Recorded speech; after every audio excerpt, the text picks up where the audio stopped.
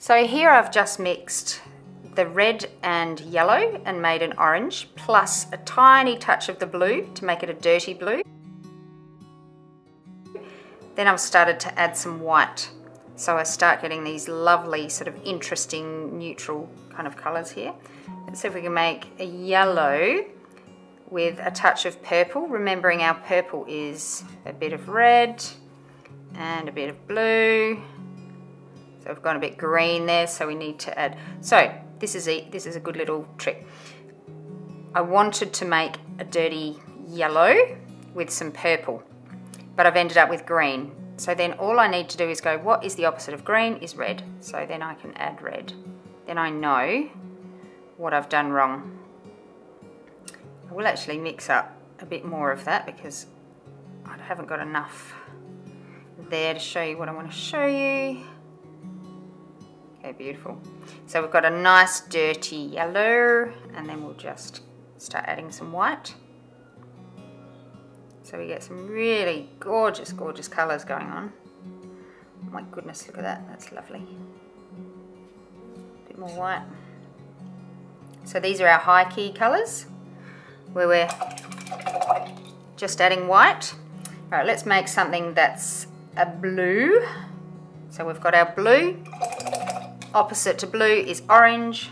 So to make orange, we need some red and we need some yellow.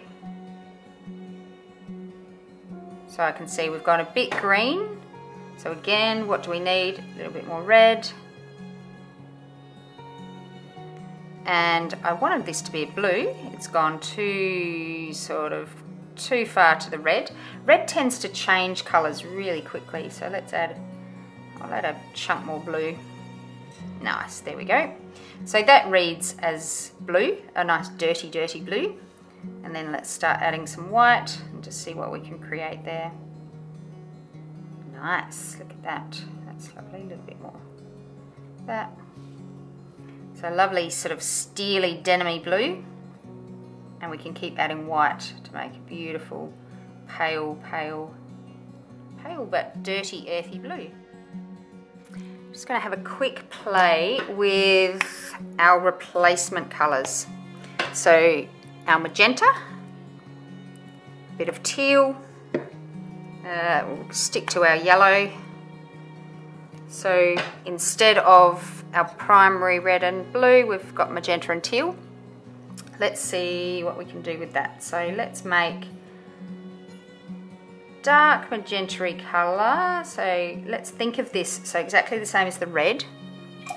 So opposite of red is green, so let's add some green, which will be a mix of the turquoise or teal and yellow. Okay, so we've gone a little bit far there, so we need to just come back and add a bit more magenta. So it reads as a dirty magenta. That's getting pretty dirty. I'll add a little bit more of these guys. That teal, I must say, changes the colour very fast. Very fast. Okay. A little bit more magenta. Beautiful. Okay, we'll add our white to the side. So we've got a really interesting dirty magenta colour. Let's start adding some white to that. Oh, that's nice. It's like a pale raspberry. And then we're getting into a really lovely pastel-y, a little bit more white.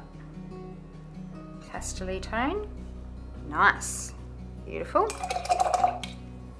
Okay, we'll try and make a nice dirty teal. So remembering this is our blue substitute. So opposite blue is orange. So we need to add some magenta and some yellow. Oops, too much yellow probably, a little bit more magenta, which would be our orange. So it's gone quite green. So that means we need a little bit more of our red substitute. Nice, there we go. So it's still fairly green. I'll just add a little bit more magenta in there. And let's kick in with a bit of white. Just see what nice colours we can get here. beautiful. Probably not one of my favourites, but kind of nice to see. All right, we'll make a dirty yellow with some purple, magenta, teal into there. Oh, nice. So a bit too green. So what do we need? We need red, or magenta in this case. Dirty it up a little bit more. That's kind of a cool colour. Okay, let's see what we can do with that with some white. Oh yeah, I like that. That's nice. I like that with the teal. It's lovely. Right, a bit more white. There we go.